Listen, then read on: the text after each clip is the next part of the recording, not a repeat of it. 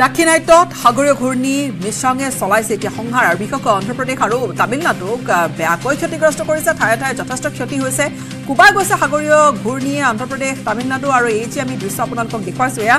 ড্ৰোনেৰে লোৱা কিছু দৃশ্য ড্ৰোন কেমেৰাত আবদ্ধ কিছু দৃশ্য আৰু এনেকৈ দেখা গৈছে ওপৰৰ পৰা বাৰ্ডছ আই ভিউ এয়া তামিলনাডুত কেনেকৈ আচলতে সংহাৰ চলাইছে এয়া চাওক পানী চাৰিওফালে কেৱল পানী গছ উভালি পৰিছে বিদ্যুৎ নাই অন্ধকাৰত ডুব গৈ আছে বিভিন্ন ঠাই তামিলনাডুত সাগৰীয় ঘূৰ্ণীৰ কবলত পৰি পৰ্যন্ত 12 গৰাকী লোকৰ মৃত্যু ঘটিছে সাগৰীয় ঘূৰ্ণী অৰ্থাৎ বৰষুণ হৈছে যথেষ্ট তাৰ মাজতে 12 গৰাকী লোকৰ মৃত্যু সাগৰীয় ঘূৰ্ণীৰ ফলত জলমগ্ন হৈ পৰিছে অন্ধ্ৰপ্ৰদেশ আৰু তামিলনাডুৰ বিস্তীৰ্ণ অঞ্চল চেন্নাইৰ বিভিন্ন ঠাইত পানী আনকি বিমানবন্দৰতো পানী সোমাই কেনেকুৱা এটা অৱস্থা কি আমি ভিজুৱেলছত কি আমি খবৰ আপোনালোকক আজি পুৱাৰ ভাগৰে পৰা দেখুৱাই গৈ আছো বিস্তীৰ্ণ অঞ্চল জলমগ্ন হৈছে জলমগ্ন অঞ্চলত ভাৰতীয় বায়ু সেনাৰ চেটাক হেলিকপ্টাৰৰ জৰিয়তে সেই হেলিকপ্টাৰৰ সহায়ত উদ্ধাৰ অভিযান কৰা হৈছে আকাশমাৰ্গেৰে বানাক্ৰান্তক যোগান ধৰা হৈছে খাদ্য ঔষধ পাতি তথা প্ৰয়োজনীয় সামগ্ৰী কিয়নো ওলাবলৈ কোনো ঠাই নাই ইয়াক এককাল পৰ্যন্ত পানী কৰবাত ঔষধ পাতি প্ৰয়োজনীয় সামগ্ৰীৰ প্ৰয়োজন হৈছে সেয়া যোগান ধৰা হৈছে স্থলসেনা বায়ু সেনাৰ লগতে নৌসেনাও নামি পৰিছে এতিয়া উদ্ধাৰ অভিযানত বাটপথ ঘৰ দুৱাৰ সকলো এতিয়া পানীৰ তলত পানী চাৰিওফালে সোমাইছে আৰু চাওক এই অনুমান এই দৃশ্য দেখি আপুনি অনুমান নিশ্চয় কৰিছে যে কিমান পৰ্যায় বা কিমান স্তৰলৈকে পানী উঠিছে চেন্নাইত ব্যাহত হৈ পৰিছে সম্পূৰ্ণৰূপে ৰেল সেৱা লগতে বিদ্যুৎ সেৱা একেবাৰে অন্ধকাৰ বুৰ গৈছে সন্ধিয়া হোৱাৰ লগে লগে সূৰ্য অস্ত হোৱাৰ লগে লগে একেবাৰে অন্ধকাৰ বুৰ গৈছে বিভিন্নটা অঞ্চল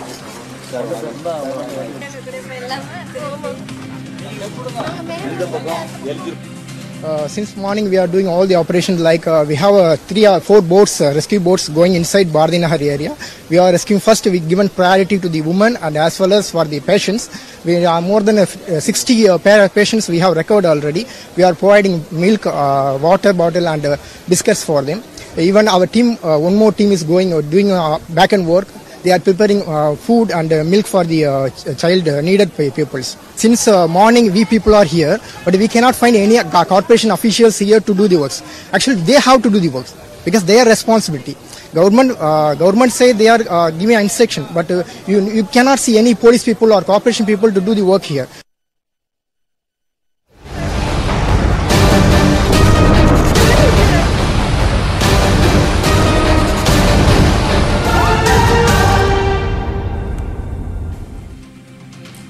আৰু অসমতো ইয়াৰ প্ৰভাৱ পৰিছে সাগৰীয় ঘূৰ্ণী মিছঙৰ প্ৰভাৱ অসমতো পৰিছে সাগৰীয় ঘূৰ্ণীৰ ফলত ডাৱৰীয়া হৈ আছে অসমৰ আকাশ অৱশ্যে পূৰ্বৰ তুলনাত এবাৰ ৰাজ্যত নাথাকিব পাৰে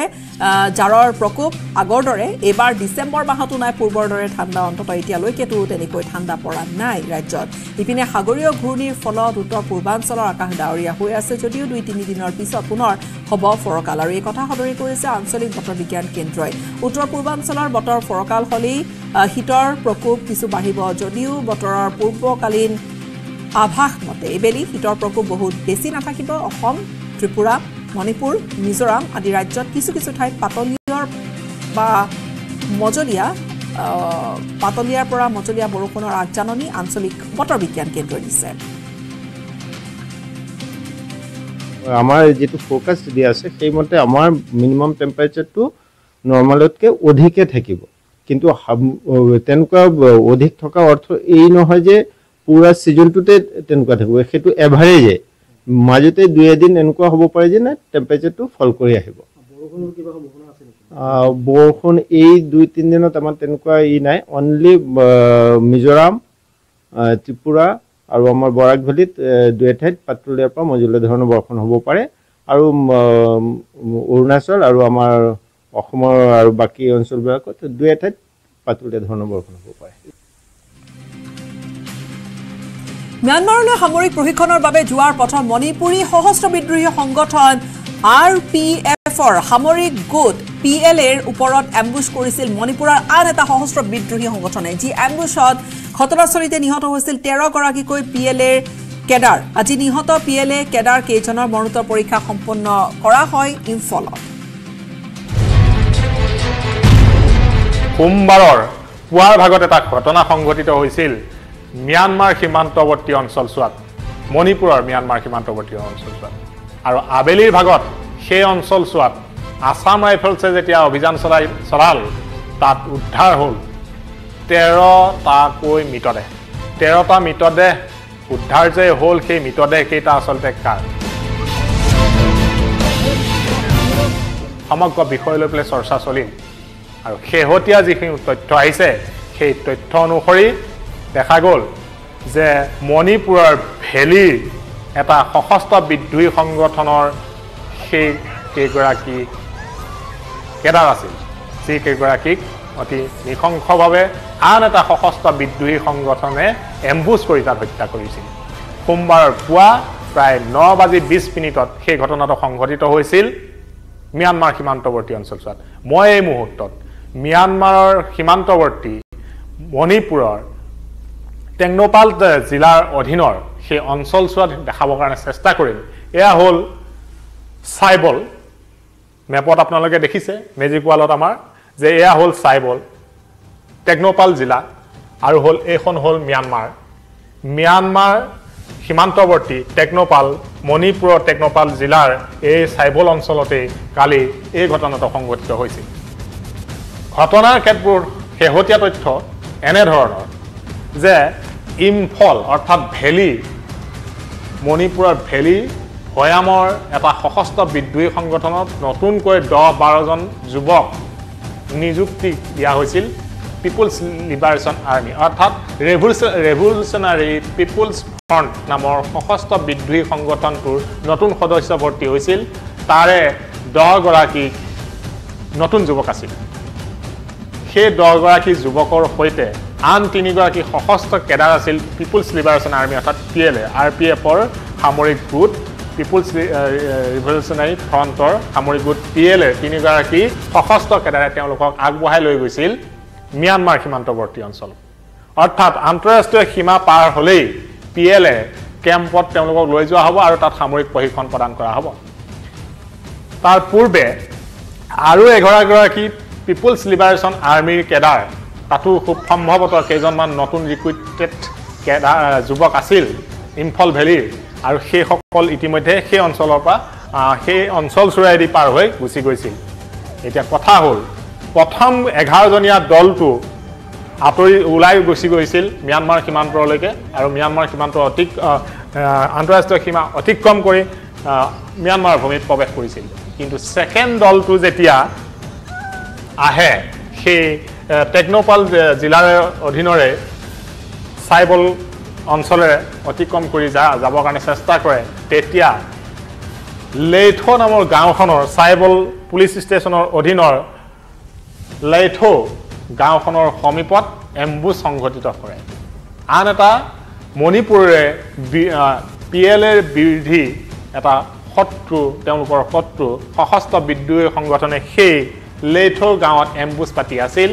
সমীপত আৰু যেতিয়াই 13 জনীয়া সেই দলটো নতুন 10 গৰাকী নতুন সদস্যক লৈ আগবাঢ়ি আহিছিল পাহাৰৰ এই অঞ্চলছোৱাত লেইথো গাঁৱৰ সমীপৰ পাহাৰৰ ওচৰত এম্বুছ পাতি তেওঁলোকক গুলিয়াই হত্যা কৰে আৰু 3 গৰাকী যি সশস্ত্ৰ কেডাৰে আগবঢ়াই লৈ গৈছিল 10 গৰাকী নতুন সদস্যক তেওঁলোকৰ হাতত অস্ত্ৰ নাছিল 3 গৰাকীয়ে হাতত অস্ত্ৰ আছিল যদিও এম্বুছত এনেধৰণে আক্ৰমণ কৰিল যে তেওঁলোকে থৰকাচুটি হেৰুৱাব উপক্ৰম হ'ল আৰু তেওঁলোকে প্ৰত্যুত্তৰ দিবলৈ গুলিৰে প্ৰত্যুত্তৰ দিবলৈ সক্ষম নহ'ল অৰ্থাৎ ঘটনাস্থলীতে এম্বুছ পাতি থকা আনটো সশস্ত্ৰ বিদ্ৰোহী সংগঠনৰ গেৰিলাৰ গুলিত ঘটনাস্থলীতে প্ৰাণ দিবলগীয়া হ'ল পিপলছ লিবাৰেশ্যন আৰ্মি নতুনকৈ যোগদান কৰা 10 গৰাকী সদস্য আৰু পুৰণা 3 গৰাকী সশস্ত্ৰ কেডাৰ টেকনোপাল জিলাৰ টেকৰাও গাঁৱত সংঘটিত নৰসংহাৰৰ পিছতে সোমবাৰে হুকাকুল পৰিৱেশ এটাৰ মাজত সৎকাৰ কৰা হ'ল 13 গৰাকী মেইটে যুৱকৰ কুকি উগ্ৰপন্থীৰ বৰ্বৰ আক্ৰমণৰ ফলতে 13 মেইটে যুৱকে নিহত হোৱাৰ অভিযোগ উত্থাপন হৈছে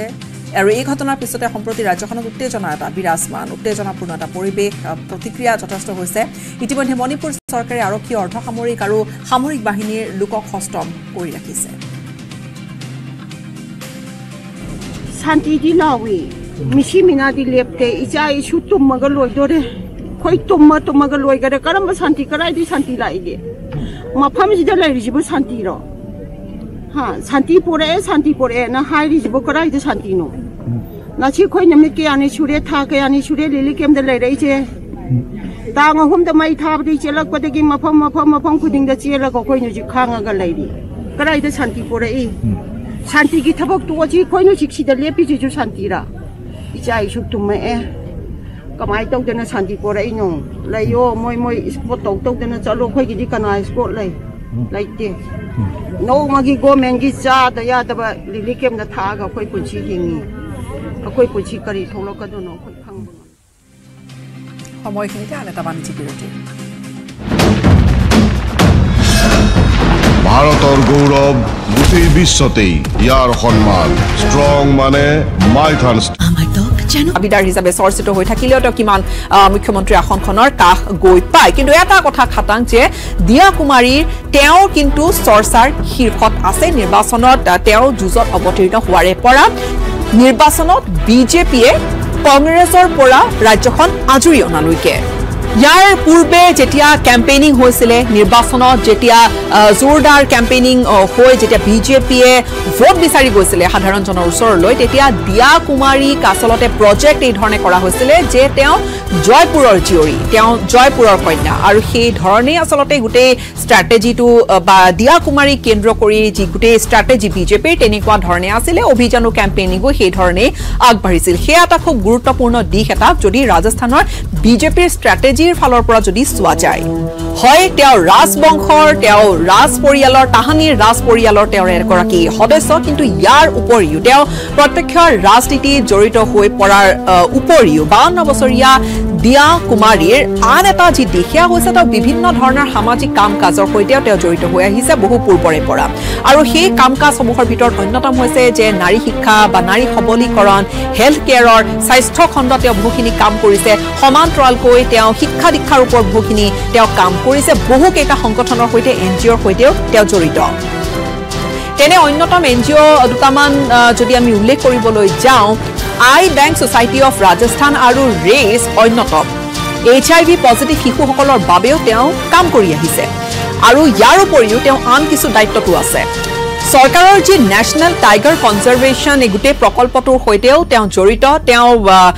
তেওঁ এগৰাকী সদস্য ইয়াৰে 2019 চনত তেওঁ সেই সদস্য হয় আৰু তেতিয়াৰে পৰা তেওঁ আসলতে সেই দায়িত্ব তেওঁ পালন কৰিছে বিভিন্ন ধৰণৰ সামাজিক কামকাজৰ হৈতে তেওঁ জড়িত হৈ আহিছে যি নহওক তেওঁ এগৰাকী কবলৈ গলে খুব জনপ্ৰিয় এগৰাকী পাব্লিক ফিগাৰ আৰু বিভিন্ন ক্ষেত্ৰত তেওঁ নিজৰ যি পৰিচয় সেয়া দাঙি ধৰি আহিছে যি নহওক তেওঁ এই ধৰণে চৰ্চাত থাকি তেওঁ এতিয়া চৰ্চাত আছে মুখ্যমন্ত্ৰী পদৰ দাবিদাৰ হিচাপে বিজেপিৰ ক্ষেত্ৰত অৱশ্যে ৰাজস্থানত বিজেপিয়ে কোনো তেনেকুৱা মুখ্যমন্ত্ৰী পদৰ এখন মুখ লৈ আসলতে নিৰ্বাচনী যুঁজত অৱতীৰ্ণ হোৱা নাছিল আৰু এই মুহূৰ্তটো দায়িত্ব কাক দিয়া হয় সেয়া সময়হে ক'ব কিন্তু এই নামবোৰৰ মাজতে চৰ্চাত থকা শেহতীয়াকৈ সেয়া ছ'চিয়েল মিডিয়াই কওক বা বিভিন্ন ৰাজনীতিকৰ মুখে মুখেই কওক বা ৰাজনৈতিক ক্ষেত্ৰখনত বিভিন্নজনৰ মুখতেই হওক দিয়া কুমাৰীৰ নামটো কিন্তু খুব চৰ্চিত হৈ আছে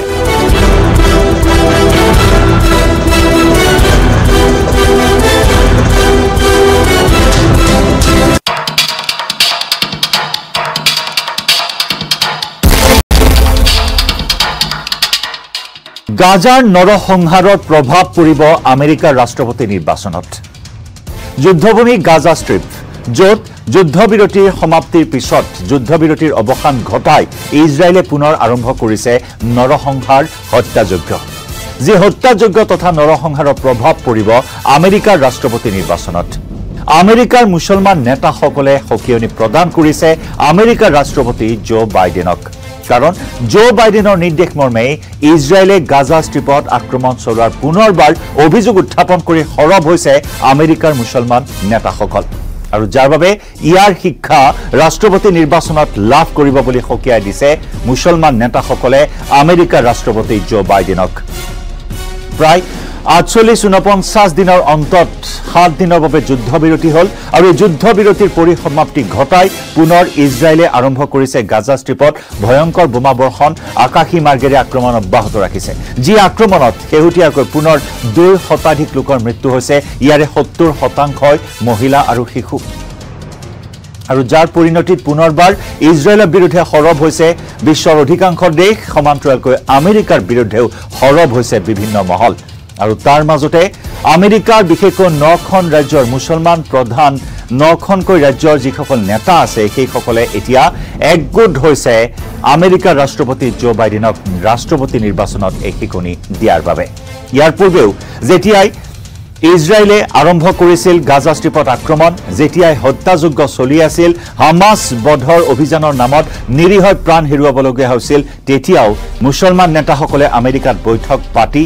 আমেৰিকাৰ ৰাষ্ট্ৰপতি জো বাইডেনক হকিয়াই দিছিল ঠিক তেনেদৰে পুনৰবাৰ একগোট হৈছে আমেৰিকাৰ মুছলমান নেতাসকল আৰু যাৰ বাবে এতিয়া পৰিকল্পনা গ্ৰহণ কৰিছে ৰাষ্ট্ৰপতি নিৰ্বাচনক লৈ যি সময়ত পশ্চিম এছিয়া উত্তাল হৈ আছে ইজৰাইল আৰু হামাসৰ যুদ্ধক লৈ আৰু তাৰে প্ৰভাৱ এতিয়া দেখিবলৈ পোৱা হৈছে আমেৰিকা যুক্তৰাষ্ট্ৰৰ ৰাজনীতিত 15,000তকৈ অধিক পেলেষ্টাইনিয়ে ইজৰাইলৰ আক্ৰমণত প্ৰাণ হেৰুৱাৰ সময়তে আমেৰিকাৰ 9খন ৰাজ্যৰ মুছলমান নেতাই পশ্চিম এছিয়াত হোৱা নৰসংহাৰৰ বাবে ৰাষ্ট্ৰপতি জো বাইডেনক জগৰীয়া কৰে ৰাষ্ট্ৰপতি জো বাইডেনে দায়ী বুলি অভিহিত কৰিছে সাধাৰণতে মাৰ্কিন যুক্তৰাষ্ট্ৰৰ ভূতাৰৰ মন বুজিব পৰা নাযায় मोहताज हूँ मैं शहर से गांव तक सड़कों का मोहताज हूँ आ रहा हूँ मैं आसाम की सड़कों पर कुमार इंजीनियरिंग का नया ताज हूँ coming soon Kumar engineering we understand your need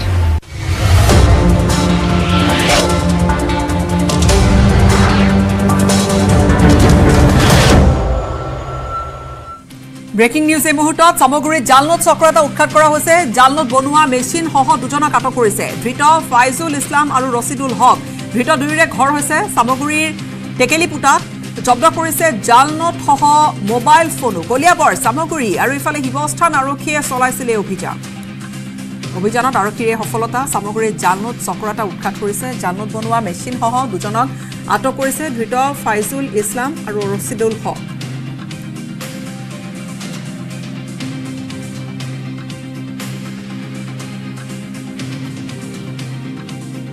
নাগৰিকত্ব ভিত্তিবৰ্ষ কিয় হ'ব লাগে 1951 চন আৰু এক ঘণ্টা ধৰি সংবিধান পীঠৰ আগত যুক্তি দৰ্শালে আবেদনকাৰীৰ অধিবক্তাই এনআৰচিৰ গোচৰ একেলগে শুনানি গ্ৰহণ কৰিব উচ্চতম ন্যায়ালয়ে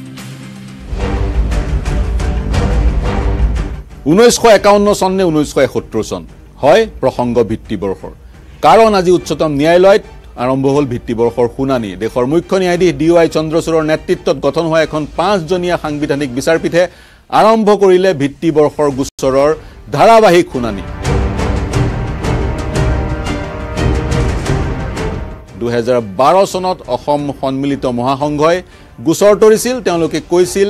নাগৰিকত্ব আইন 1955 চনত সংযোজিত 6 ক অসাংবিধানিক 6 কৰ্মতে অসমত ভিত্তিবৰ্ষ হ'ব 1971 চনত অৰ্থাৎ 1971 চনৰ পূৰ্বে পূব পাকিস্তানৰ পৰা অসমলৈ অহা অবৈধ বাংলাদেশী সকল বা অবৈধ পূব পাকিস্তানী সকলে ভাৰতীয় নাগৰিকত্ব পাব চৰ্ত সাপেক্ষে আৰু 1971 চনৰ পিছৰ সকল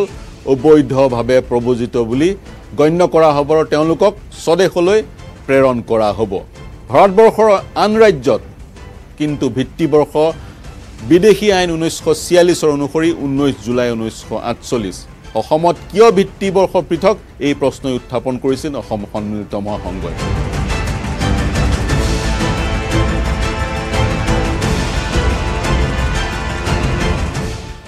সন্মিলিত মহাসংঘৰ যি অধিবক্তা জ্যেষ্ঠ অধিবক্তা শ্যাম দিৱানে প্ৰায় 2.5 ঘণ্টা ধৰি আজি উচ্চতম ন্যায়ালয়ত যুক্তি দৰ্শালে চাওঁ আহক কি ক'লে তেওঁ Protection of indigenous people's land rights is linked to solution of the foreigners' issue of Assam, implementation of the Assam Accord 85. At the moment, the gravest threat perceptions of the indigenous people of Assam to the safety and security of their land rights, and in fact, of their very identity, comes from the surging, unchecked infiltration from across the Bangladesh borders. Protection of land rights of the indigenous people of Assam is, in fact, inextricably linked to the protection of their identity and the solution of the problem of foreign nationals issue gripping Assam for the last 7 decades of independence. The problem has attained gigantic proportion, as is evident from an estimated population of about 18 million foreigners living unauthorizedly in India. This has aggravated the employment situation and has distorted the electoral rolls in some states. The undesirable activities of foreigners, including smuggling of narcotic drugs, spreading terrorism and other such activities. It is therefore of utmost importance to devise foolproof administrative measures such as border fencing, modernized electronic surveillance system, as well as effective legislation to deal with the menace. The present study is aimed at examining the existing legislation and suggesting appropriate revision to deal with the issue more effectively. লগতে তেওঁ ক'লে 1971 চনৰ পিছতো অসমলৈ অবৈধ বাংলাদেশীৰ প্ৰব্ৰজন চলি আছিল এই সন্দৰ্ভত যুক্তি দৰ্শাবলৈ গৈ তেওঁ বহুকেইটা পৰিসংখ্যাও দাখিল কৰিলে উল্লেখযোগ্য যে এই গোচৰটোত সংলগ্ন কৰা হৈছে এনআৰচিৰ গোচৰো এপিডব্লিউ এখন শুদ্ধ এনআৰচি বিচাৰি উচ্চতম ন্যায়ালয়ৰ কাষ চাপিছিল আৰু উচ্চতম ন্যায়ালয়ৰ তত্ত্বাৱধানত এনআৰচিৰ কাম চলি আছিল এই গোচৰত হস্তক্ষেপ কৰিছে বহুকেইটা সংস্থাই বহুকেইটা প্ৰতিষ্ঠানে তাৰ ভিতৰত অন্যতম হৈছে আমসু শৰণাৰ্থী সুৰক্ষা সমিতি আৰু জমিয়ত তেওঁলোকে বিচাৰিছে 1971 চনে ভিত্তিবৰ্ষ হওক তাৰ সমান্তৰালকৈ এই গোচৰত জবাবদিহি পক্ষ হিচাপে আছে ভাৰতৰ গৃহ মন্ত্ৰণালয় বিদেশ মন্ত্ৰণালয় আসু ইত্যাদি ইত্যাদি ভাৰত চৰকাৰ আৰু অসম চৰকাৰে কিন্তু 1971 চনে ভিত্তিবৰ্ষ হৈ থকাটো বিচাৰে যি আবেদন তেওঁলোকে জনাইছে উচ্চতম ন্যায়ালয়ৰ শপতনামাৰ যোগেদি সেই আবেদনত কিন্তু 1971 চনৰে পোষকতা কৰিছে এতিয়া লক্ষণীয় হ'ব শুনানি সমাপ্ত হোৱাৰ পিছত উচ্চতম ন্যায়ালয়ে কি ৰায় দিয়ে যদি হে 1951 চনক অসমৰ বিলিকা ভিত্তিবৰ্ষ কৰি দিয়ে তেতিয়া 1951 চনৰ পৰা 1970 চনৰ ভিতৰত অসমলৈ আহি ভাৰতীয় নাগৰিকত্ব গ্ৰহণ কৰাৰ লোকসকলৰ ক্ষেত্ৰত কি ব্যৱস্থা গ্ৰহণ কৰা হ'ব এই মুহূৰ্তত হেতু হৈছে লাখটকীয়া প্ৰশ্ন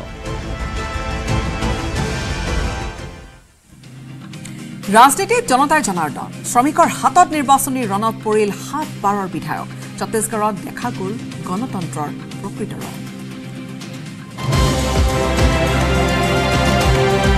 গণতন্ত্ৰত ৰাইজেই ৰজা